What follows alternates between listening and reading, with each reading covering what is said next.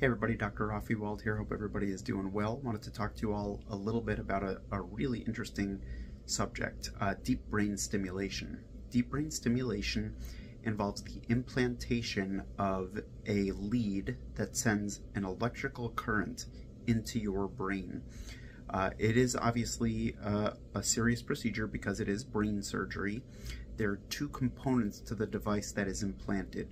One component goes inside your brain, and that's the part that sends electrical impulses directly into your brain. Then the other part of it is put right near your collarbone, right in this general area. What's interesting about this procedure is that it is done while a person is awake so that we can make sure that the device is doing what we want it to be doing, which is to address the tremor that comes along with Parkinson's disease.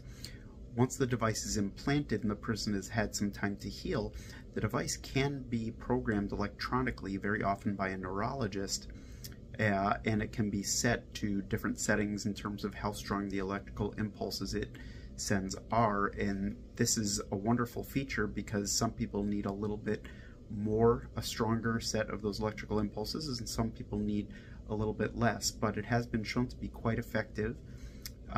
It's a really interesting subject, and I hope this information helps you all. I will talk to you all soon. Bye-bye.